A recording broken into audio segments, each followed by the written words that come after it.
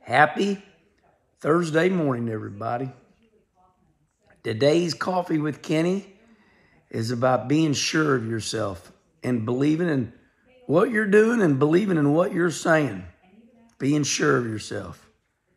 So that leads me to Waylon Jennings. Let's go to Lukenbach, Texas. Waylon and Willie and the boys. Their successful life of living. Sing the rest of it. All right.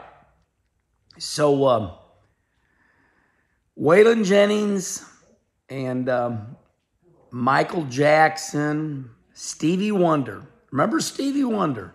Stevie, blind, but boy, he can sing. Stevie's still living with us, or is he not?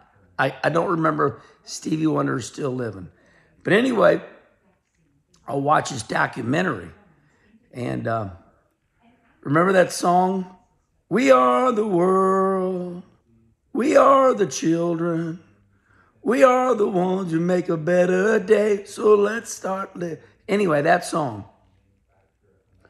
So after like the Grammys, 30, 40 years ago, they said, we're going to get all the stars together, the greatest stars that America and the world has.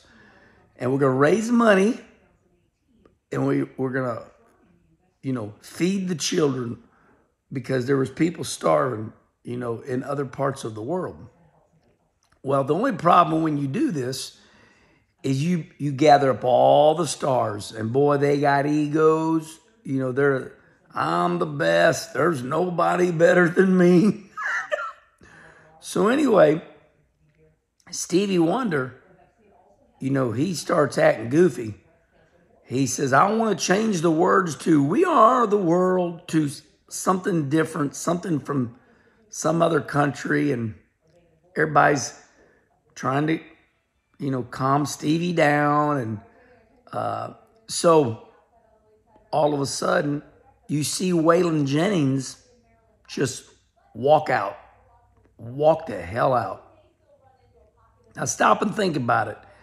You got the greatest musicians in the world in this room. I mean, you look back and it's a who's who. It's a smorgasbord of, the greatest. All the names. So you want to be part of this. Waylon Jennings, he just walked out. Lionel Richie, when they're doing this documentary, Lionel Richie said during this process of trying to calm Stevie Wonder down, Waylon Jennings, he's a badass. Waylon, he's a country boy, and he's, from somewhere. I don't know where he's from, Texas, Nashville, wherever it is. Waylon left, and he walked out like a boss. He's like, I don't need all you crazy-ass people. Y'all thinking, just let's sing the damn song. And Stevie was all jacked up on Sundrop, wanted to change the words right in front of, 50 to 100 of the greatest singers and musicians.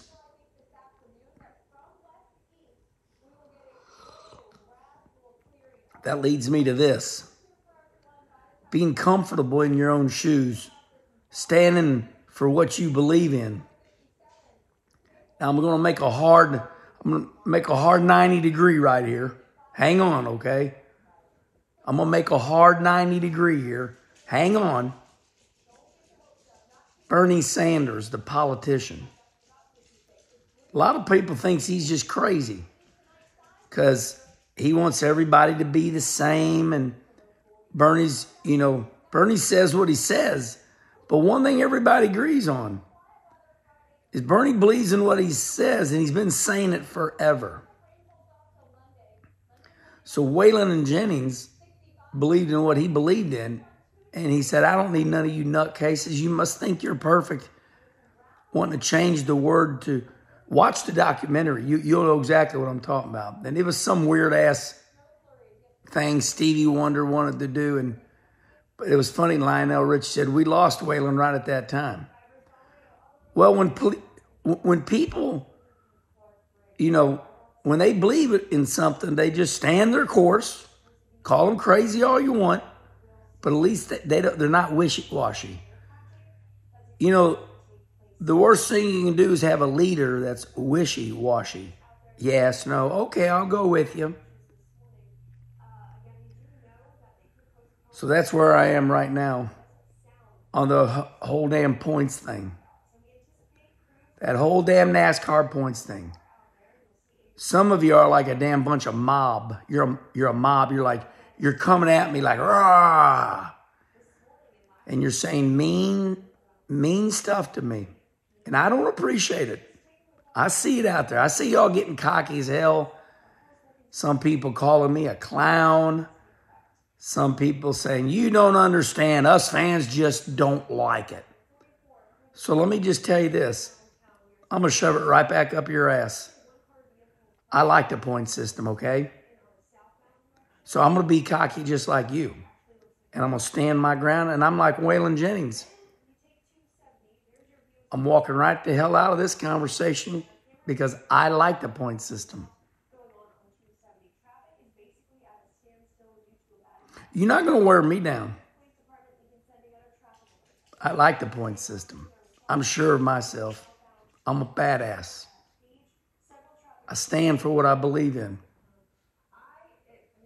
NASCAR is a great sport. You all bitch 24/7. You're never happy. And that's what Kenny Schrader says. You're never going to please everybody. I don't mind debating with you, but I don't like you guys calling me names. And I don't like you all being sarcastic with me. So I get the last laugh. I'm a badass. I'm going to stand for what I believe in, all right? I like the point system. Like I told you, though, I'll change those last races like I've always thought. I would like to see the championship end deciding, 3 races. We go to Phoenix. We go to Miami Homestead. We go to Vegas. All right, everybody, that's that. Let's go to Lukenbach, Texas. Waylon and Willie and the boys. All right, got another one on my mind. I was with Sunoco Racing and my friend Fred McConnell yesterday. Went down to Texas and drove these Rush race cars. Had these Suzuki motors in the back, and boy, they hauled ass. They had paddle shifters. Wing, wing, wing, wing, wing. They were awesome. And boy, my shoulders hurt today. I got these 2 torn tendons over here on this one shoulder. And I was getting we'd run 30 minutes straight. You talk about a workout. Shit, I'm ready to get into my dirt car now. Man, that thing, I couldn't, late in my NASCAR career, I'd get about lap 250 of a 300 lap race. And when I turned right, my right shoulder started hurting right here. It's like I've wore my shoulder slam out.